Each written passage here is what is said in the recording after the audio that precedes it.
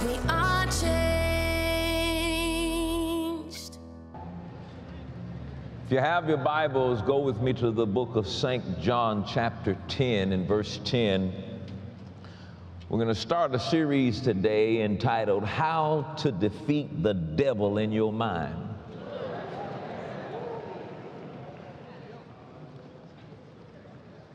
We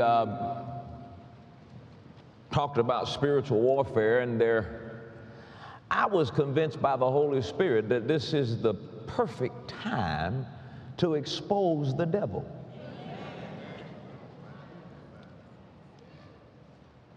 And today we're going to pull his profile out. And we're going to examine his method of operation against you. And some of you are going to be so surprised to see that he's been playing with your head. But once you see this, that's it. It's like, oh, I see you now. It ain't happening no more. And a lot of you are going to have to go back and kind of deal with some stuff over again because you had no idea that was him involved. And that's why this is so important. There's so much demonic influence and deception in the world today that even Christians hardly even recognize that it's the devil. Amen? St. John chapter 10 and verse 10, he says, I'm going to read this in the King James and NLT. He says, the thief cometh not but for to steal and to kill and to destroy. Jesus says, I am come that they might have life and that they might have it more abundantly. Now notice Satan is the thief. Certainly not talking about Jesus. Satan is the thief, and he comes to kill, steal, and destroy. Now look at this in the NLT. Same verse of scripture here. He says, the thief's purpose is to steal, kill, and to destroy. That's his purpose. To kill, to steal, and to destroy. He says, Jesus says, but my purpose is to give them a rich and satisfying life. So the enemy wants to go against whatever Jesus wants to do. His job is to make sure your life is not satisfying, not to the full, that doesn't overflow. And his objective is to kill, to steal, and to destroy.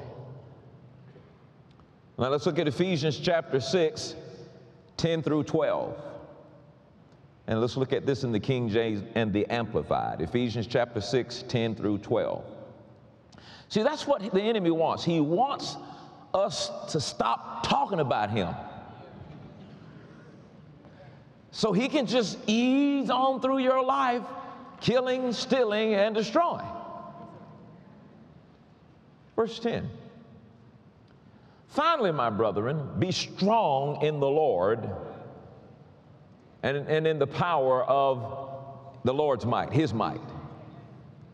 Put on the whole armor of God that you may be able to stand against the wiles or the strategies of the devil.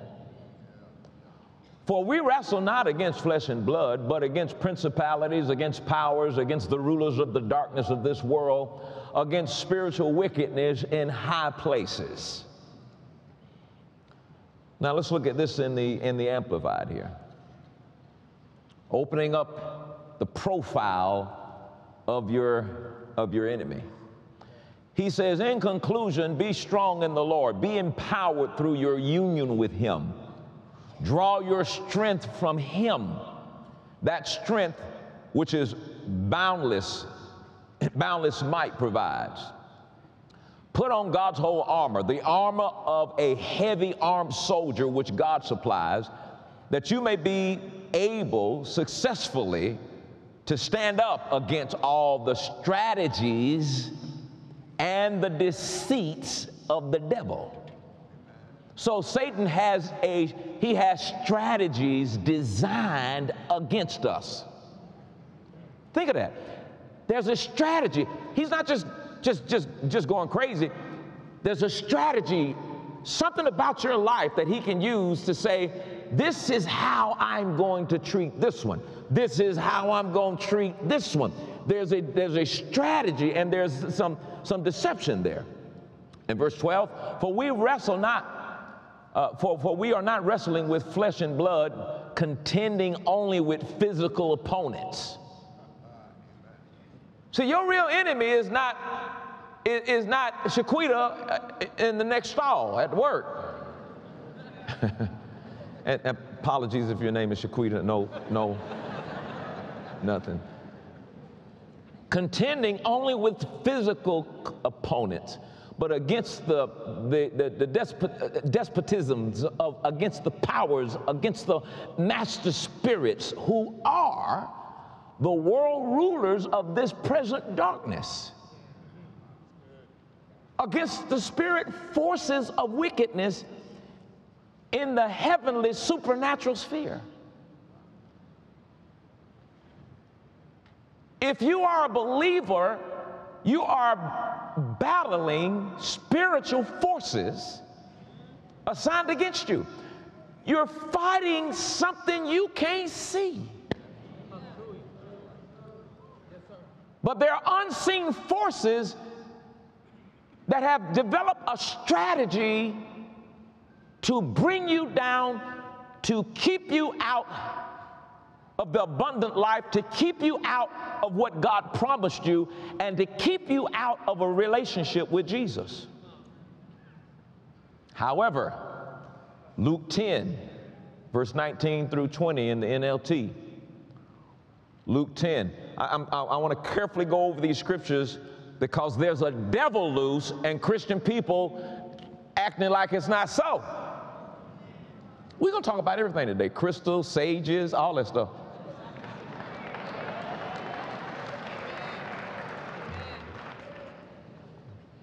You need to know. In NLT, he says, look, I have given you authority over all the power of the enemy. Now pause right there and you need to thank God. You have been given authority.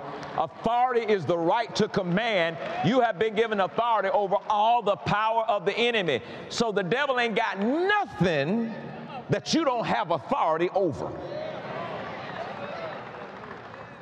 And you can walk among snakes and scorpions and crush them.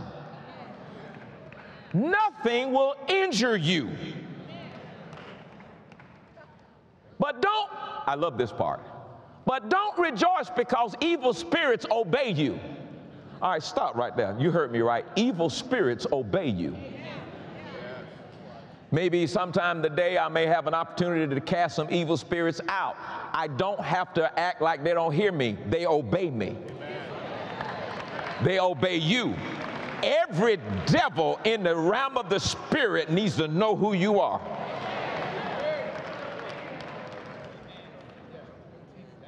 But don't rejoice because evil spirits obey you. So he says, don't rejoice because they obey you. He said, rejoice because your names are registered in heaven. Rejoice because you have made reservations to Holy Ghost Hotel. Rejoice because you know when you die, to be absent from the body is to be present with the Lord. Rejoice because you know you are heaven bound. Don't rejoice, don't rejoice because devils have to obey you. That's just like spending all your time praying for a car. When if you're in this thing, the car is going to come. I ask you, what you believe in God for? A car. Is that it? Are you serious? Jesus said, he said, I gave you my son. Is there anything else I won't give you? You spending time wasting good old prayer time for a car.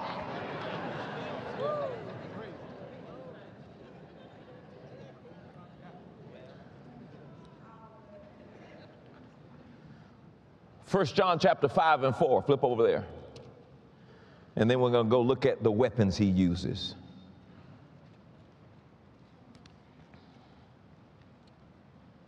1 John 5:4, he says, for every child of God defeats this evil world, and we achieve this victory through our faith. You're more familiar with the King James Version. Let's look at it there. 1 John 5:4. He says, for whatsoever is born of God, somebody say, that's me, overcometh the world. And this is the victory that will overcome the world, even our faith in Jesus Christ. Our faith in Jesus Christ. And let me look at one more scripture. 2 Corinthians chapter 10, verse 3 through 5 in the NLT. 2 Corinthians chapter 10, verses 3 through 5 in the New Living Translation. All right. We are human, but we don't wage war as humans do. Oh, my God. You ain't cussing nobody out, cutting nobody, and punching nobody. We don't wage war like humans do. You're not fighting humans, you're fighting spirits. And sometimes those spirits can operate through humans, but you got to recognize you're fighting spirits. So if you encounter a human that has a spirit and that spirit is fighting you through them, all you got to do is say, I take authority over that spirit that's operating through such and so, and I command you to cease in your maneuvers against me. And tomorrow morning they'll say, good morning, how you doing? You're like, whoa, what happened? We use God's mighty weapons, not worldly weapons. We use God's mighty weapons, not worldly weapons, to knock down the strongholds of human reasoning. So the first thing we see is where the battle is. Strongholds exist in the mind. To knock down the strongholds are constructed with thoughts of human reasoning and to destroy false arguments. We destroy every proud obstacle that keeps people from knowing God. Everything designed to keep people from knowing God. We capture their rebellious thoughts and teach them to obey Christ. Wow. Now, let's look at some things. Weapons that Satan uses against us. What are the weapons that he uses against us? Please get the movie The Exorcist out of your head right now. Weapons that the enemy uses against us. I'm going to give you 4 of them, and I'll save the greatest one for last. Here's the first weapon: deception. Satan uses deception against us. Whenever God tells us the truth, Satan wants to contradict him. Deception. God tells you the truth, Satan wants to contradict it. And imagine if you don't even know the truth. You could be living by a contradiction of the truth and not even know it. For example, in Genesis chapter 3, God said very specifically, if you eat the fruit of this tree, you shall surely die. Satan shows up, has the mitigated gall to say, you will not die. That is a deception. The deception is clearly going to be the opposite of what God said, the opposite of what God promised. Now listen to this. Let's just say you're just not a student of the Word because you've been deceived into thinking, I can be a Christian without the Word. Then you make it easier for him because now you don't even know when you're being deceived. Because you don't know what God has said. You don't know your identity. And that's one of the first places he's going to deceive you in is your identity. The first place he attacked Jesus in the wilderness was, if thou be the Son of God. He didn't say he wasn't the Son of God. He was just, if thou be the Son of God. I need to deceive you. So what are all the things that God has made plain? What are the promises of God? And how will he deceive you by taking the direct opposite of God's promises? That's why it's so important to stop by this filling station once a week at least, so you can be exposed to the truth, so you can know when you've been deceived. Are you listening to me? The second weapon of the devil, distraction. Distraction. God wants us to keep our eyes on Jesus. Satan wants us to look everywhere else except Jesus. This is important. Deception. Say this out loud with me. Lord, help me not to deceive myself. Because there's one deception that's the worst deception around, is self-deception. This is an area where you remember when Jesus was walking on the water and Peter saw him and thought that it was a ghost walking on the water. And Peter said, "If it be thou, Lord, permit me to come to you walking on the water." And what was Jesus supposed to say? It be not me? I mean, this is a human. A human ain't got no business walking on water in this realm. But the Bible says he got out the boat, began to walk on the water, keeping his eyes on Jesus. When you keep your eyes on Jesus, even though you're in the physical world, you move into another dimension of operation when you keep your eyes on Jesus. And the devil knows that you move into another dimension of operation when you keep your eyes on Jesus. That's why he wants your eyes everywhere else except on Jesus, so he can deal with you in this dimension and not you tap into that other dimension that you have a right to tap into. But the only way you can tap into it is by keeping your eyes on Jesus. And so he's looking at Jesus doing something that a man is not supposed to be doing, defying gravity. And Satan says, "Get your eyes off Jesus, get your eyes on him. Hey, psst, look at the wind blowing the waves." And he got his eyes off Jesus, and what happens? He left that dimension, began to sink, and now he's a normal mortal man. Satan wants you to get your eyes off Jesus and to get your eyes everywhere else except Jesus. Where's your focus been lately? Where's your focus been lately? Satan wants to get your eyes. It's distraction. Distraction, notice Satan operates in the realm of the mind. Distraction is an intrusion of your mind trying to bring about confusion by getting your focus off Jesus and getting your focus anywhere else. Now, for Christian people, that's important, because if you want to be successful, knowing that there are enemies that you can't see that are trying to attack you, you've got to recognize distraction is a weapon he uses. And so it's obvious that in this world, he's going to use a distraction about Jesus.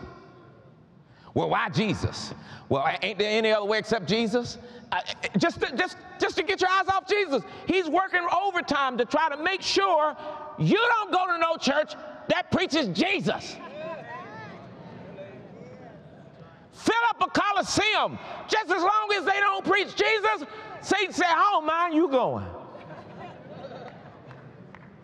But start talking Jesus, start focusing on Jesus, start seeing Jesus as everything, and Jesus is your everything. Jesus is more than enough. Jesus is enough. You don't need, it ain't Jesus plus anything. It's Jesus all by himself is enough. Get your eyes on Jesus. But Satan says the weapon I'm going to use is get your eyes everywhere else, but don't get it on Jesus.